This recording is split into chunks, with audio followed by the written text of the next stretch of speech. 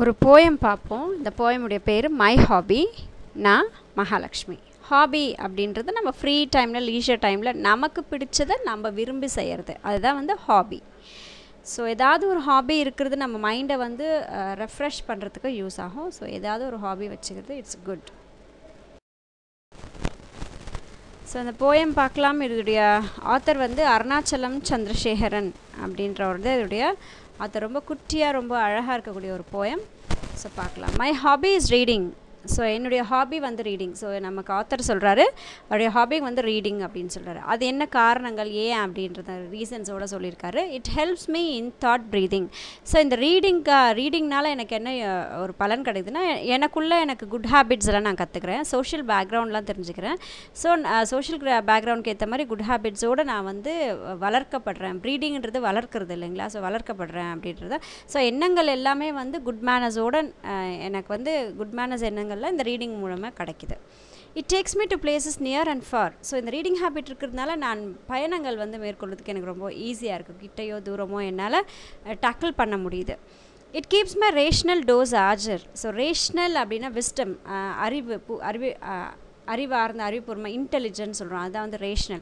So intelligence door வந்து எனக்கு எப்பயுமே கொஞ்சம் லைட்டாக ஓப்பன்லேயே இருக்குது. அதாவது புக்ஸ் படிக்காத ஒருத்தருக்கு இருக்கக்கூடிய அந்த நாலேஜை விட கொஞ்சம் எனக்கு அதிகமாக தான் இருக்குது. ஏன்னா என்னுடைய டோர்ஸ் வந்து ஓப்பனில் இருக்குது. நான் ரீடிங் மூலியமாக என்னுடைய விஸ்டமை நான் வளர்த்துக்கிறேன்.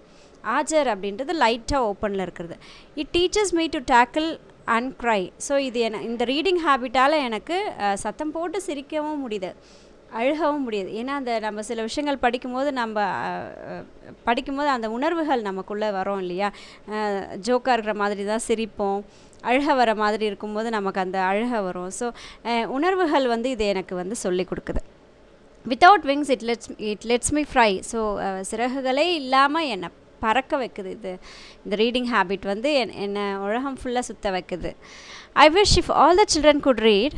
ஸோ நான் இதெல்லாம் நான் கற்றுக்கிட்டேன் இந்த ரீடிங்கால். ஸோ நான் என்ன நினைக்கிறேன் அப்படின்னா, எல்லா குழந்தைங்களும் இந்த ரீடிங் அப்படிங்கிற ஒரு ஹேபிட் வச்சுருந்தா, ஒரு ஹாபியாக வச்சுக்கிட்டு இருக்கும்போது நிறைய விஷயங்கள் புக்ஸில் நிறைய டிஃப்ரெண்ட்டான புக்ஸ் எல்லாம் படிக்கும்போது, இன் constructing a vigorous society than we shall succeed.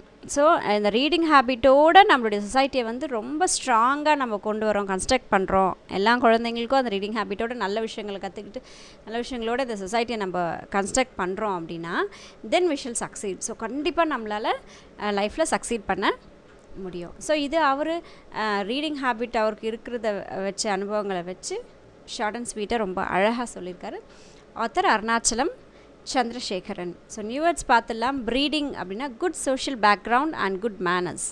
Rational, wise R intelligence, அறிவுபூர்வமான. ஆஜர், ஸ்லைட்லி ஓப்பன், லைட்டாக ஓப்பனாக இருக்கிறது. Cackle, laugh loudly. Vigorous, strong. Reading is to the mind what exercise is to the body. So எப்படி ஒரு பாடிக்கு வந்து exercise ரொம்ப முக்கியமோ, அது நம்மளை ஸ்ட்ராங்காக வச்சுக்கோம் இல்லையா எக்ஸசைஸ் பண்ணும்போது, அதே மாதிரி ரீடிங் அப்படின்றது நம்ம மைண்டுக்கு உண்டான ஒரு எக்ஸசைஸ். ஸோ முடிஞ்ச அளவுக்கு இந்த ரீடிங் ஹேபிட்டை பில்ட் பண்ணிக்கிறது நல்லது. So thank you friends, take care, bye bye.